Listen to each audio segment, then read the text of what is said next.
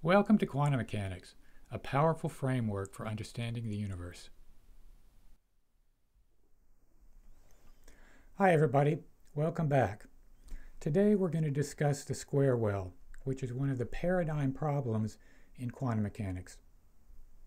So, what do we mean by the square well? Well, this is one-dimensional, so the problem is the particle is moving on the line, but we're going to restrict ourselves to a finite interval, say 0 to a, where the potential is 0 in that interval, like a free particle, but it's infinite outside that interval. So the equation makes no sense outside that interval. All right, so the time-independent Schrödinger equation for the square well in that interval 0 to a is given by this equation 245, and we can solve that equation. You forget about the distracting looking constants. You solved this equation the first year when you did ODEs, elementary ODEs. And there are three possibilities for solutions: E less than 0, E equals 0, and E greater than 0. Verify to yourself that these are solutions, because these types of solutions are going to come up in this chapter over and over and over. Now, one of the things I forgot to say is that we will take boundary conditions. The wave function must vanish at the boundaries. It's 0 at the boundaries.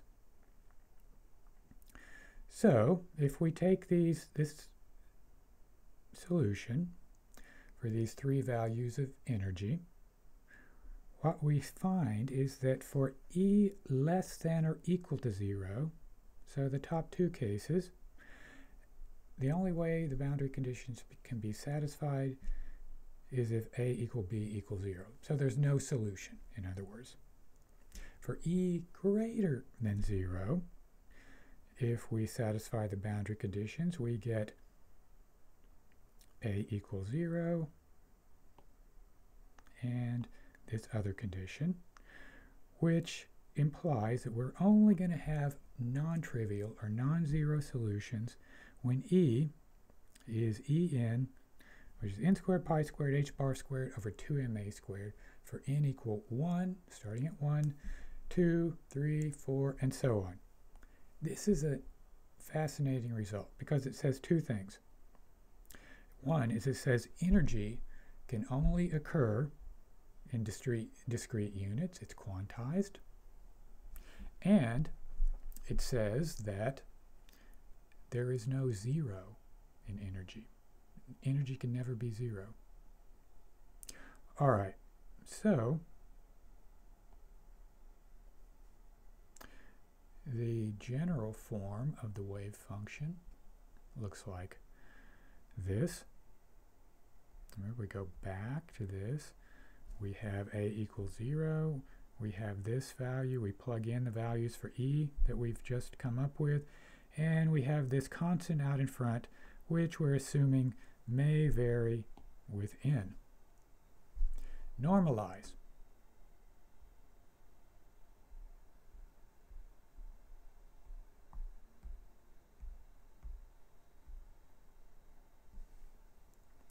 So we demand that the integral of the modulus squared of the wave function in the domain must be 1. We can easily check through that calculation, and you find that the nth eigenstate corresponding to the nth eigenvalue is given by this expression. And if we want to put in the time dependence, that's easy to do, and we can do that here. So linearity of the Schrödinger equation, think back to the first lecture in this chapter, means that the general solution is a sum over the eigenstates with the appropriate time-dependent factor depending on the eigenvalue, energy eigenvalue, and we have a constant out front, Cn. We can compute the expansion coefficients in this way by setting t equals 0 and then computing the inverse by orthogonality, essentially. And the important thing to realize, summarizing, is that for the square well, we have these eigenvalues, discrete eigenvalues, greater than 0 strictly, with corresponding eigenfunctions of this form. The general solution of the time-dependent Schrödinger equation can be written in this form. All right, we want to explore this a little bit further, but first let's look at interpretation of the wave function for the square well in terms of the dynamics of a quantum particle moving in the square well.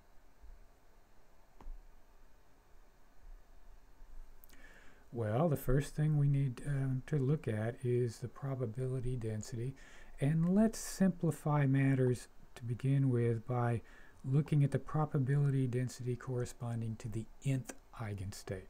We'll come back to that and look at more general eigenstates in a little bit. But the probability density corresponding to the nth eigenstate is given by 259. We use a little trig identity on the right. And therefore, if we want to compute the probability of finding a particle between x equals 0 and some other value, uppercase x, less than or equal to a, we just integrate the probability density from 0 to uppercase x. To be more specific, if we want to look at the probability of finding the particle in a specific interval, say between a over 4 and 3a over 4, we just integrate the probability density between those two values, and we get an interesting expression. The mean position of the particle, we integrate the position variable against the probability density over the entire domain, 0 to a, and we get a over 2.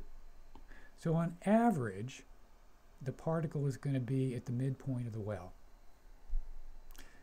Kind of intuitively clear, but be careful with intuition and quantum mechanics. And the variance can be computed, and we'll see what that's useful for later. So, note that the general time-dependent solution of the Schrödinger equation for the square well is a linear superposition or linear combination. And if we plug in the specific values for psi n and En, that gives us this fancy expression or complicated looking expression on the right.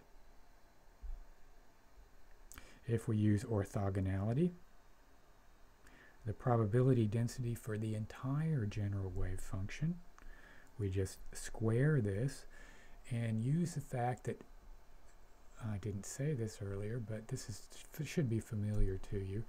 Psi n and psi m, well, I did say it, form an orthonormal set.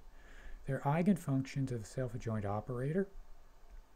We'll verify that again shortly. So they are orthogonal now, they're orthonormal, and we can use orthogonality and get this expression for the probability density. Now, what we end up with at the very end is quite important, that this is the sum of the squares of the amplitude. Okay.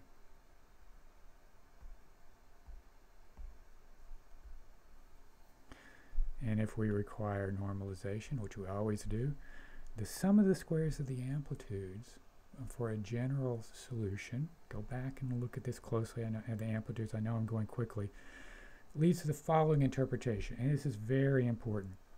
The probability of measuring the energy to be En, or equivalently, of finding the particle to be in the nth eigenstate, psi n of x, is Cn squared.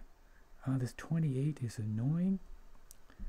because it doesn't mean Cn to the 28th, mod Cn to the 20th. It means mod Cn squared, but there is a margin note that's number 8, and I give you a little extra information, so careful there.